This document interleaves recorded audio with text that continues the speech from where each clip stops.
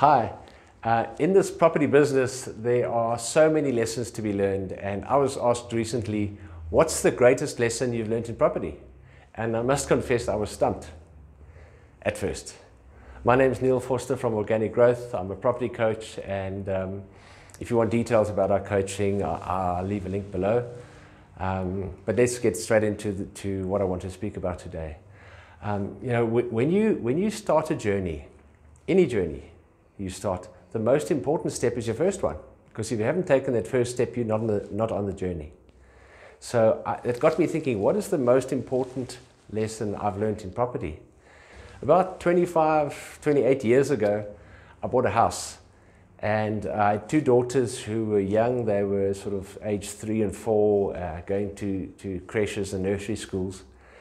And I bought this house, and the back of the house had an old-fashioned maid's room and two garages that were kind of one behind the other. It wasn't very useful at all in terms of garage space. And I thought, let me turn this into a cottage. And I remember spending 15,000 Rand, which doesn't sound like a lot now, but in those days it was quite a lot. It's probably equivalent to about 150,000 Rand today in terms of what it felt like. So I spent 15,000 Rand, and I converted these. There was a double garage, there were tandem garages, and the old-fashioned maid's room and the old-fashioned toilet that was there, and I redid it, I turned the maid's room into a kitchen, and I turned the toilet I extended it and made it a toilet, basin, shower.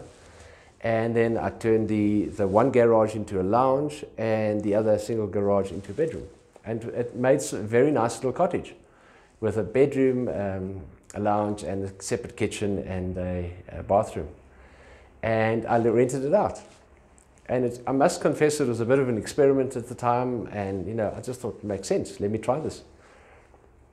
And wow, was I surprised. What happened was I rented it out, and I seem to recall the rental was about 1,000 Rand, but the amount is not that relevant. What is relevant, that it equaled the nursery school fees for both my daughters. And then I realized, hang on a second, the rental from the cottage is paying the school fees for my daughters. And then they went to school, and I found that the rental had gone up, and then I was still paying their school fees. And I realized that, hang on, that 15,000 Rand I've spent is actually going to pay schooling for 2 children right throughout school if they stayed at government schools, which things changed.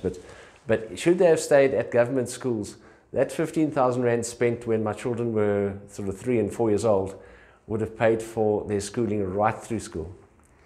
And what that did is it really opened my eyes to this concept of, it's called an annuity income. In other words, income that comes in every month, even when you're sleeping. This is money working for you. And that's the greatest lesson I learned, was how powerful it was. I could invest some money, and that investment would pay out hugely for the years to come. It kept on going, it kept on growing, and it kept on coming. And yes, over time there were 1 or 2 months where there was no tenant, and very occasionally there were some repairs. But overall, the lesson I learned was amazing. This concept of annuity income. So I hope this video helped you. And if you want to know more about annuity income, and I've written extensively about this on our website and our blog, please, I invite you to go and have a look at our blog. And I'll leave links below to our website. And also, please subscribe to this channel. Consider subscribing to this channel, and don't forget to hit that notifications bell, because what will happen is whenever I put up videos like this, you'll be notified. And then you can keep up to date with various property trends that we share, and coaching tips and investment tips. And so thank you for watching this video. Consider sharing it with a friend who might find it useful. And don't forget to subscribe, and I'll see you in the next one. Thank you. Bye-bye.